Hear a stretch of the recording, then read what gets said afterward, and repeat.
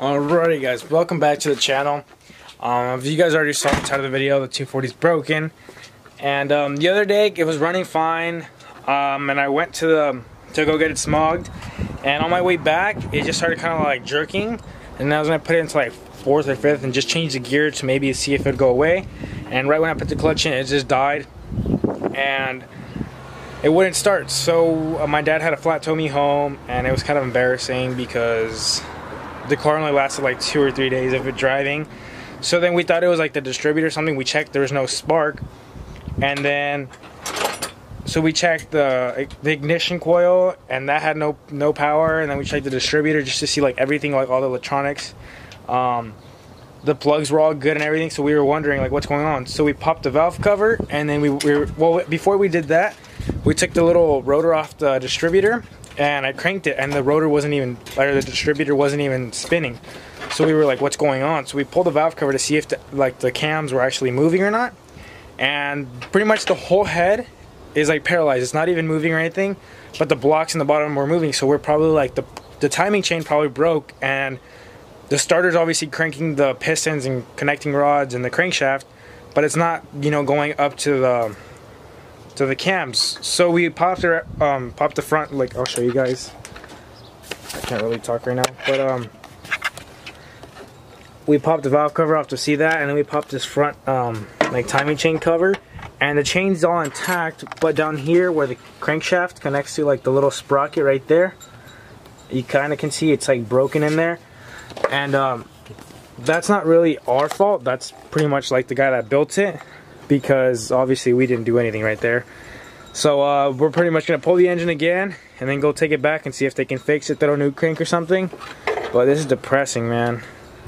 Kind of want to sell this car low-key because I've just been putting money into it, and I haven't even been able to drive it, and I've already owned it for like I think like a month or so, I don't even know. But yeah, I'm gonna help my dad quickly uninstall this, take the engine out, and hopefully it's quick, because we're getting kind of good at taking this motor out, because this is like our 3rd or 4th time. So yeah. Alright, so we have everything pretty much disconnected and unplugged.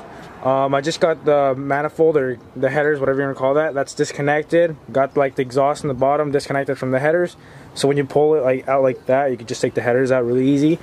I think the only thing we need is a transmission bolt on the back, and then the motor mounts, and I think that's pretty much it. And then everything we could just, you know, yank it out, and it'll be set. Alright, so I forgot to record, but we pretty much got it out. This time we struggled with the input shaft. I don't know why. We were just doing everything we normally do, but we got it out. Took us probably like 20 minutes. But other than that, disconnecting everything, motor mounts, all that was all quick. We're kind of all used to that, but for some reason we struggled with that. But hopefully when we put it in, we won't struggle. But yeah, the engine is out now, and yeah, time to get it fixed again. Alright, so we have the engine pretty much stripped down, just a long block. Literally nothing is on there, except for a few gaskets, like the rear main seal and little things like that, but I think that's the only one. And the shop that actually built the engine is going to be taking it today to see, you know, what they're going to do about it. But the problem is right here.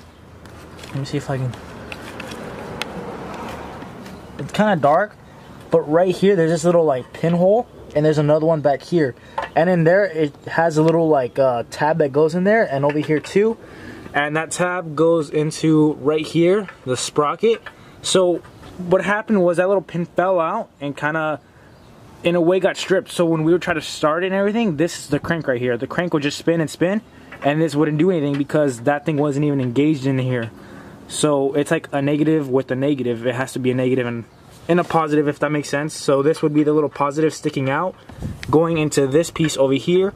And if that's not there, then this is just gonna spin freely, not spin the chains at all, not spin these, not spin the cams. And when this doesn't get spun, the distributor doesn't get spun, and there's no spark.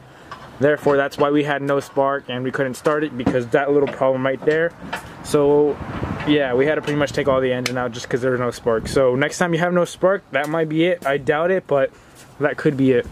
That's a wrap on this video. I just wanted to make the video to kind of like show you guys that the car isn't running right now and the engine's not in it because it broke. Just so you guys aren't expecting any mods and all that, because obviously I can't be modding the car and like slamming it and buying wheels and all that if the engine doesn't run. And this is kind of why I made this video, just, you know, like I said, But once I get the engine running and if everything goes right, I'm gonna wait like a month, just see if it doesn't break again. And if it's all good, then I'm gonna start actually trying to mod the car and make it look pretty decent, because it looks like doo-doo right now.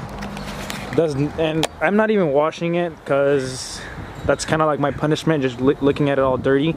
So I'm gonna leave it all dirty, just so I'm kind of like, I'm not gonna wash it until it's running and driving, and then I'll wash it. So, you know, this kind of like, all this grossness will make me want to, you know, finish it faster and get it running a lot quicker.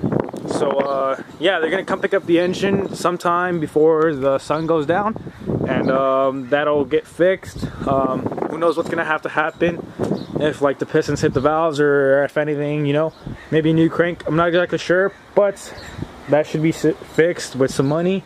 With money you can do pretty much anything, so that'll be good. I've already spent a little too much money on this car, but I mean, that's the 240 life. You know what I'm saying? Strictly business. But yeah, I'll see you guys on the next one. Peace out.